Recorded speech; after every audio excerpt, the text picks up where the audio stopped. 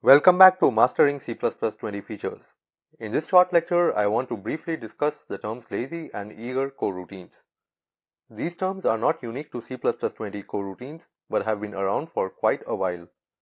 The Kotlin programming language has in fact built-in primitives named as lazy and eager specifically to deal with such classes of coroutines.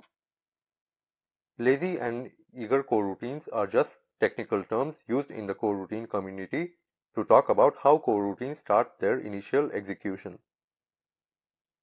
There is no special keyword or header as of now in C++ to create lazy or eager coroutine. And one can simply look at the return object of the coroutine and identify if a coroutine is lazily started or eagerly started. So let's understand these terms. Lazily started coroutine refer to the coroutine that suspend immediately on initial call. And the first line in the body of the coroutine executes only when the coroutine is resumed in the client code. These coroutines can be identified by observing the return type of the initial suspend method within the promise type object. For example, because of presence of std suspend always awaiter in this case causes the runtime system to immediately suspend the coroutine and return the execution control back to the caller of the coroutine. In contrast, eagerly started coroutines start execution of the body of coroutine immediately, and the first line of the coroutine body executes without external resume operation. These coroutines can be identified, for example, by presence of std suspend never awaiter as a return value from the initial suspend method within the promise type object. Let's quickly take a look at some coding examples.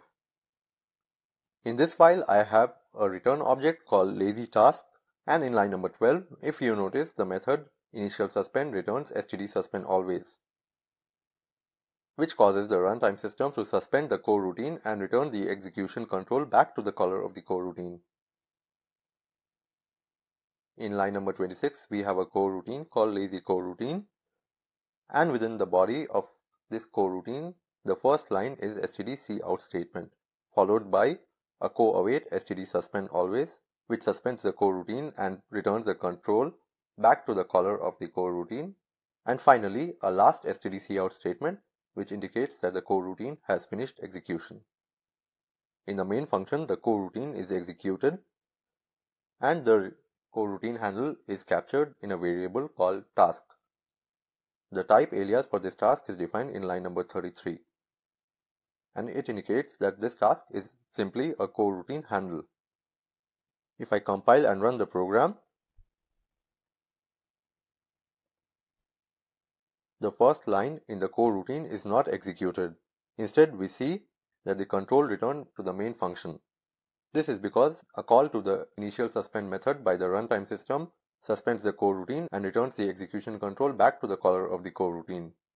If we resume the coroutine by calling the overloaded bracket operator on the coroutine handle, let's do that here. We can see that the first line within the body of the coroutine gets printed. And if I repeat this step again,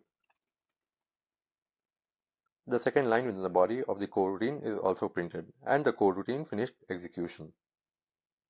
And in this file, we have the return object named eager task, whose initial suspend method returns suspend never, which causes the runtime system to not suspend the coroutine, and consequently the first line within the body of the coroutine defined in line number 26 executes, and this gets printed on the console.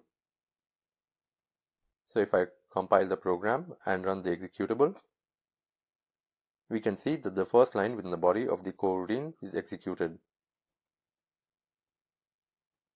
If I again resume the coroutine handle, the second line of the coroutine is also printed and the coroutine finishes execution.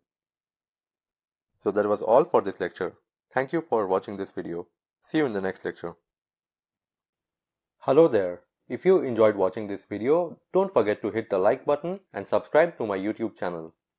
If you have any questions or if you would like to start a discussion on the topic covered in this lecture, please feel free to leave a comment on this video. And lastly, if you are interested to learn more about my courses, then log on to my course website. mastering -modern -cpp -features.thinkific.com. Thank you.